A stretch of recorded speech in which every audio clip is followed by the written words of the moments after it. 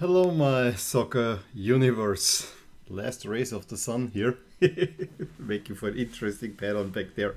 Yeah, let's talk about a rather crazy round in both Austria and Germany.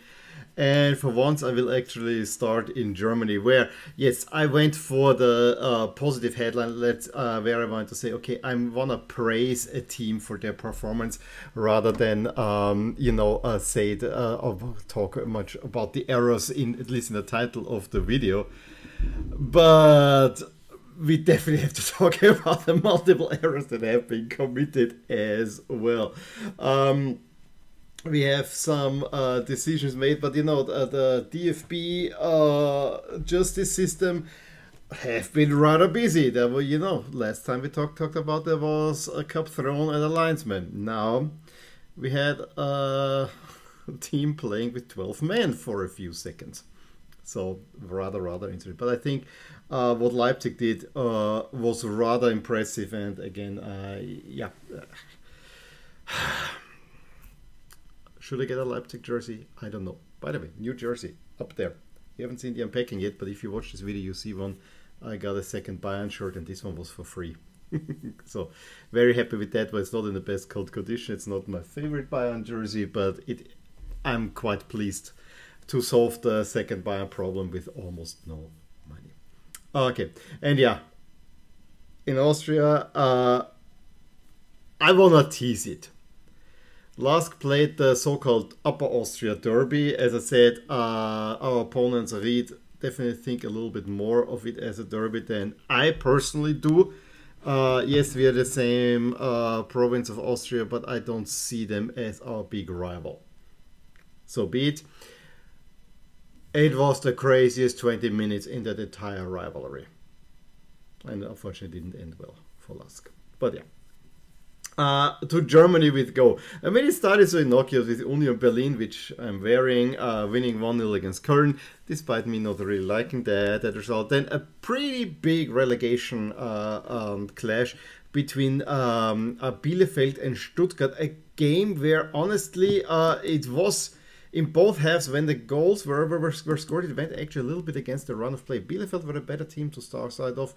Then a rather stupid handball. I mean, it seemed like nothing, but if you read, it's a clear handball. It needs to be a penalty.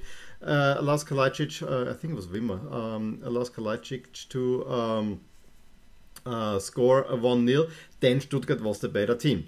Stuttgart should have decided that game, but they don't. And Bielefeld get a 1-1 through Krüger, and that was that. 1-1. Basically nothing decided. And again, Bielefeld jersey, maybe not.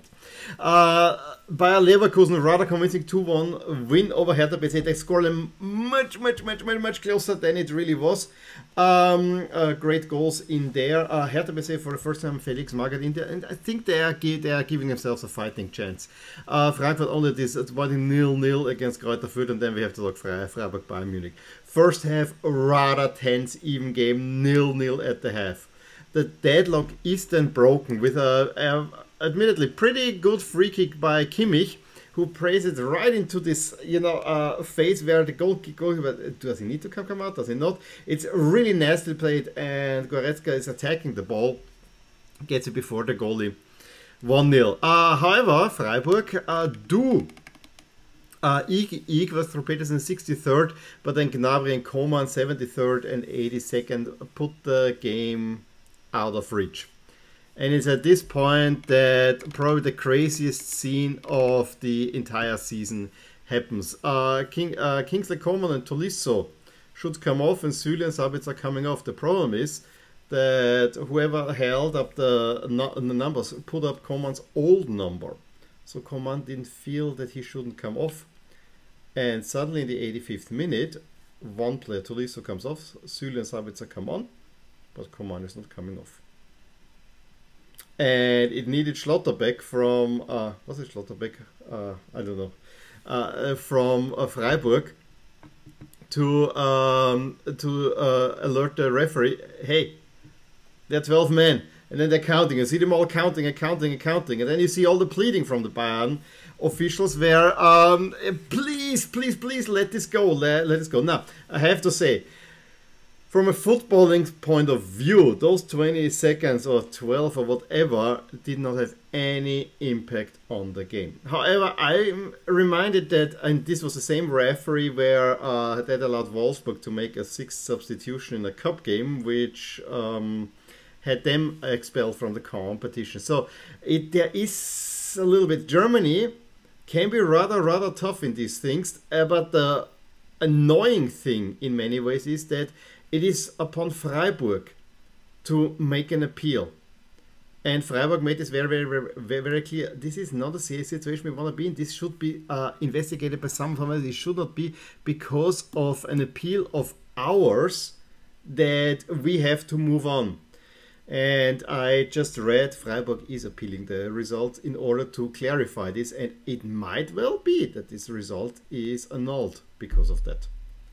Because of the error, and I think the German league have been rather tough. I think there was a similar situation. I wanna say a Frankfurt coach Topmöller once did that in the 90s, where he had an additional substitution that he shouldn't have done, and suddenly the result was wiped out for a game that they actually had fully under control. So that is interesting, definitely, how this is going to happen. The game ended in a 4-1. Sabitzer scoring his first goal for Bayern, but that's gonna be an interesting decision to be made for sure. Bochum with a sensational 2-1 win over Hoffenheim. Hoffenheim playing in Africa jerseys, which were not actually that expensive except for the shipping, because I was actually I gotta say I was looking at those. However, the big clash was Dortmund-Leipzig, and what a game that was. For the first 20 minutes, it gotta be said, Dortmund was the more active team. There was one where I think it was Reus going into the box. He can take a shoot, but he passes over to Haaland, who is nowhere.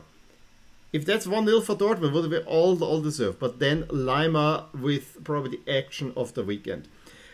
He is pressing Emre Can. After he already pressed before, he presses on Emre Can, who loses the ball. The ball falls to Nkunku. He makes the run further, creates the entire goal. The ball is nicely played into his path, and then he chips it over the goalkeeper. 1-0. 100, absolute wonderful goal. And if you see the build-up, please if you can see highlights, please go watch the highlights and especially see how Laimer is creating this goal in his own half press, making twice presses, is attacking, staying in the game, and then going into attack. He then scores a second one again. A Nkunku shot deflected towards him, deflected into goal, 2-0, and the game is done. There was no way for Dortmund to come back in there, and Leipzig is really taking it. Then Laimer with another great, and that's a player for the Austrian national team, who could be so brilliant if we had a coach, but that's a completely different story. I'll talk maybe in the Austrian stuff about that, but that again, he with a little back heel to Nkunku, 3-0, and that's the game. It was absolutely brilliant play by Leipzig, who are definitely in the new year the best team in Germany. At this very moment, they just messed up the beginning of the season. But Leipzig looking suddenly like Leipzig again. Yesterday, Augsburg with a big 3-0 win over Wolfsburg. That in the relegation battle could pay dividends, and Gladbach only a 1-1 against Mainz. So if we look at the standings currently, up top nothing changes. Top four, other top four, meaning Bayern, Dortmund, Leverkusen, Leipzig. If the 3 points are taken away, it still doesn't, because Dortmund lost so badly. So yeah, but it could pay huge for Freiburg, who then would stay level with Leipzig. So that would be one thing, but still Leipzig very much the favorites there. Union Berlin now going this last European spot for the Conference League. And on the bottom, as I said, Augsburg really getting a big lift. Hertha still in there, 26, 27, between Stuttgart, Bielefeld and Hertha.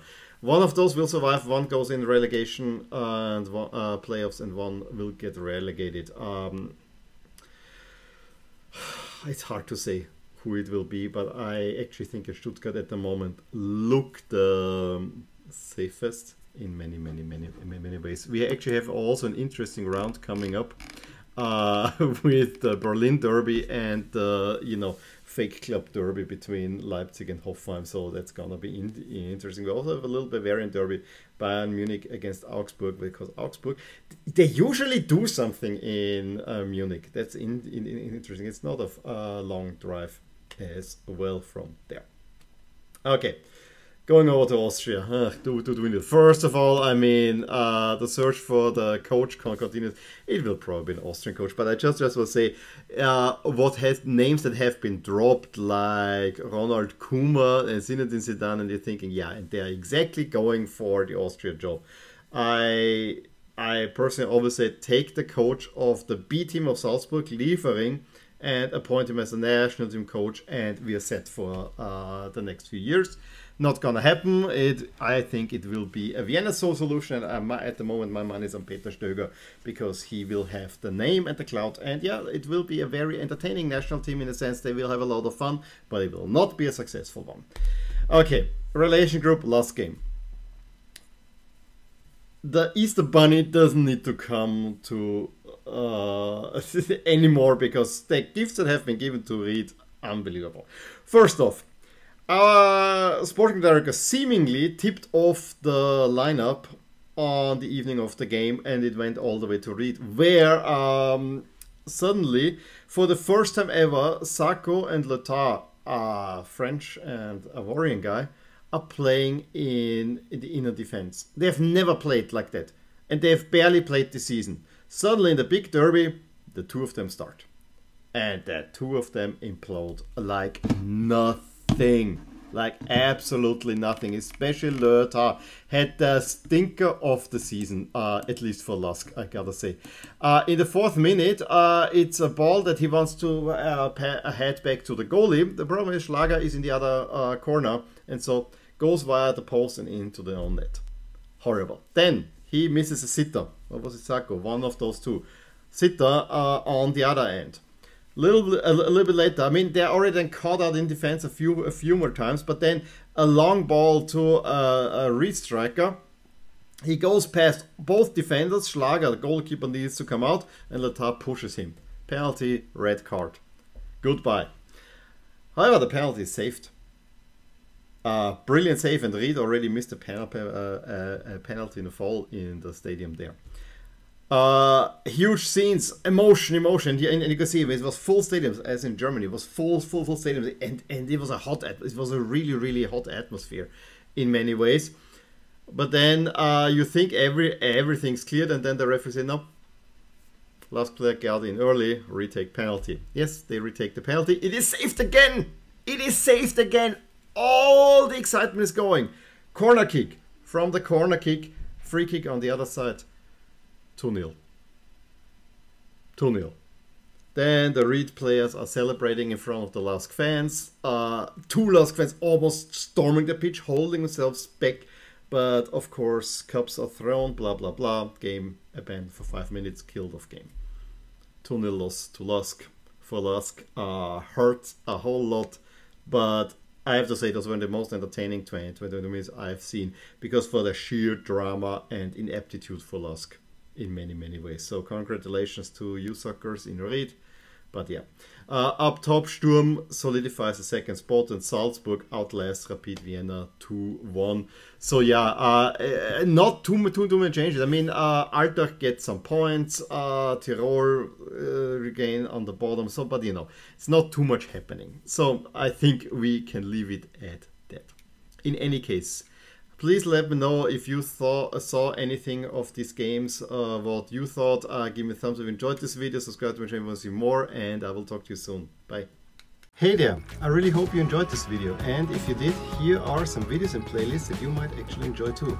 Also, please consider subscribing to my channel, and also hit the little bell icon so that you get notified whenever something happens in my soccer universe. And with that, have a wonderful day.